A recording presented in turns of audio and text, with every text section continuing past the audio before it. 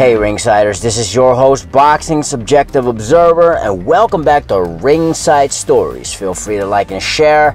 Don't forget to subscribe to the channel and hit that notification bell if you enjoy the content. Less than 1 month away, and let's just hope all goes through, and we'll see Anthony Joshua defend his 3 world title belts against mandatory challenger Oleksandr Usyk.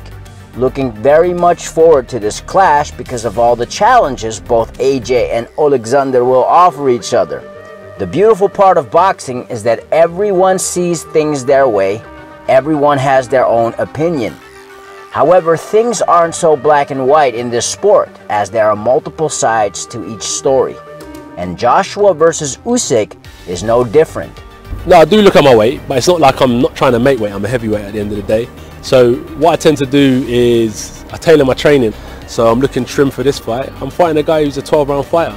Do you know what I mean? So it would be silly of me to go in there bulky with my muscles screaming for oxygen. I've been training like a 15-round fighter in this camp, and I'll be well conditioned to fight. So that's the key. I think AJ versus Usyk is close to a 50-50 fight, giving it a slight edge to Joshua as of right now. Now, I will do a prediction after I've completed my assessment as soon as we draw closer to the fight. But for now, I'd like to add some context to this Joshua Usyk build-up so far, because a lot of people are of the opinion that Anthony Joshua just steamrolls Oleksandr Usyk. Check out these clips from the Mayweather channel, date of recording November 18, 2018.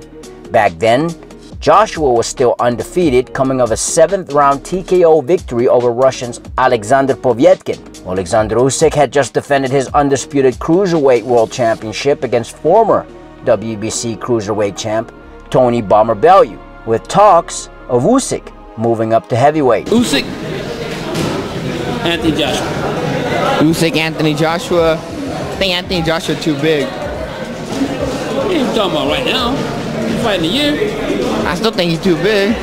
Okay, he's still too big. I'm going to go with Anthony Joshua. He's the bigger guy. He's going to go in there, and he's just very talented, so I think he's got it. Okay. One for Joshua. I mean, I'll go with Anthony Joshua. Usyk is a good, he's a good cruiserweight fighter. He does a lot of. Too soon, right? Nah, not too soon. I don't think it'll be too soon. But he got talent. But like they say in boxing, good big man, big good little man. Usyk hasn't proved himself in the heavyweight, and I think he's gonna have to go through some people to get to Joshua. So we're gonna see how he does against, you know, the other opposition in the heavyweight. But I mean, if it's happening right now, I'll put my money on Joshua to stop him. Anthony Joshua. Joshua? Yeah. Why?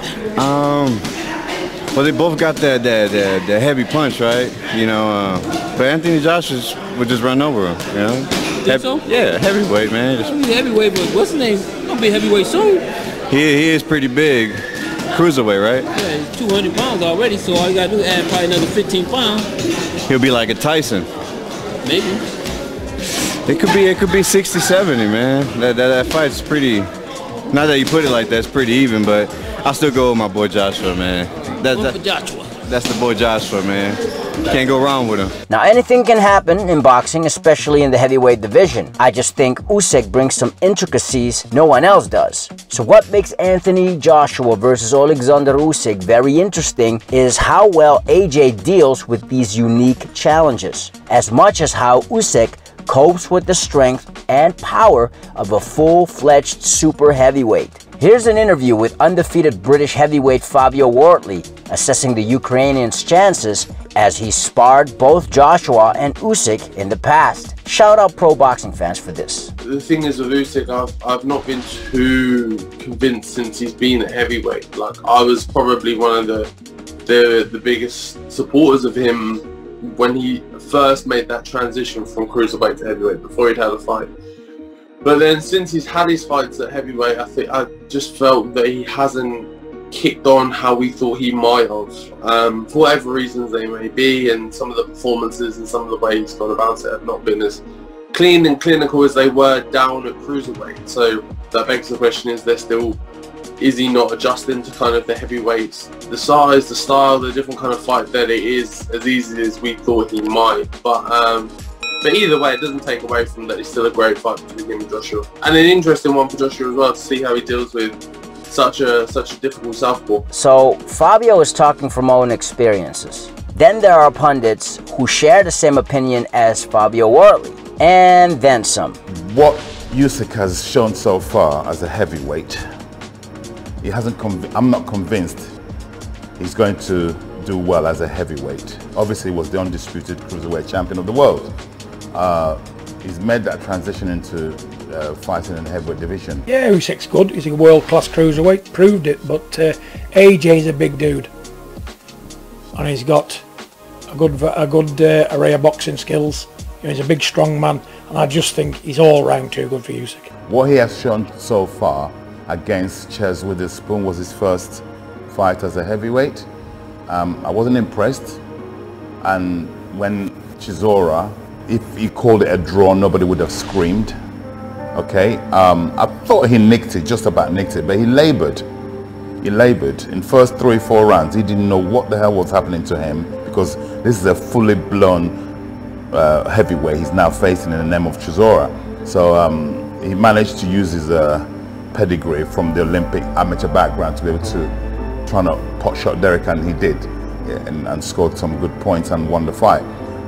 Then you're going straight from that performance, which wasn't a very good performance, into fighting, well, if not the best, it's arguable between Joshua and Fury, who is #1. Yeah, so it's a big jump in my opinion. I think he gets stopped. Yeah, AJ knocks Usyk out very conclusively. Left to right, left jab stroke cross that puts Usyk down or out, and then he just ping, ping, ping, ping, ping, ping, ping. That Pulev fight told me what I needed to know about AJ in terms of where he is now, patience-wise, and he's in his prime now. And this is where you're going to see the guy there. Okay, you tricky Southpaw Olympic champion, and good for you. Undisputed cruiserweight champion. Yeah, bam, bam, bam, bam, bam, bam. Go to sleep, and that's it. That's going to be pretty brutal. Don't get me wrong, he is quick. There's not to take away from that. He is very quick. But the thing is with it, it's not just that he's quick. It's timing. His timing of everything is so well timed. His movement of everything is so comfortable and so just nothing. There's no foot out of place. He never seems like he's he never seems uncomfortable in any circumstance, any situation he's in. He always seems to be very in control, not just of his body, but just of the ring and everything that's going on around him. Which is why I was always so impressed whenever I'd go and spar him and stuff, because I'd really put it on him and put him in awkward and different situations, and he'd always just seem so comfortable in himself. I think the problem with Usyk is he's not ever going to naturally be able to gain weight and you know, put on 1.5 stone, which is what he needs to do, even to get up to a reasonable weight for a heavyweight. He will give Joshua problems early on with his trickery and his boxing skills, but eventually Joshua will get to him and either grind him down and stop him, or beat him on a lopsided unanimous decision. Whenever I was there was never any cruiserweights there. He was always sparring heavyweights. He was always sparring the bigger guys. So that's why I always thought the transition wouldn't be particularly difficult for him. But sparring is difficult to the fight. As stated, it will be very interesting to find out how Usyk reacts if and when he gets hit flush by an elite super heavyweight. Again, Usyk has a wide array of skill, but will these be enough to keep AJ off? I believe his tactic will be to run away from Joshua. He's his only chance, but can you run for 12 rounds? Now, what Don Charles states is a double standard. I mean, didn't AJ apply the same strategy against Andy Ruiz in the rematch? But then it's called outboxing a guy. But when Usyk, who is a known mover and boxer, steps in with Joshua, it's called running. But I'm sure what Don Charles stated is what a lot of people, including casual fans, think when they assess the fight between AJ and Usyk. I think it's a 55-45 type fight in favor of Anthony Joshua, in my opinion. But don't just rule Usyk out just yet. People cannot just disregard the Ukrainian just because he's the smaller man on fight night. You know, he's got fast hands, Joshua, and he can punch. So, and if he does connect, he'll be able to do damage. But then again, he can't load up. You know, he's got to really take his time, get behind his boxing, because Usyk is he's the real deal. This guy, he's not no mug. You know, he's not too small of an heavyweight. I've listened to all the press and all that. It's a serious fight. A slightly edge AJ in it because of the size and the power ratio. But I wouldn't rule Usyk. I think it's probably 49% to 50%. Usyk is a lot better fighter than people realise he is. What do you make of the pundit's assessment? Let us know in the comments below. If you're new to the channel, we make content about combat sports and boxing from a unique point of view, so if you enjoy that type of content, feel free to subscribe, hit the like button, and switch on all notifications. That's how you'll know when the next fire video drops. Welcome to Ringside Stories. Now, if you've done that already, you're awesome. You already know that. You are the true undisputed world champion. Till next time, Ringsiders, this is your host, Boxing's Objective Observer with Ringside Stories. Thanks for watching and have a legendary day.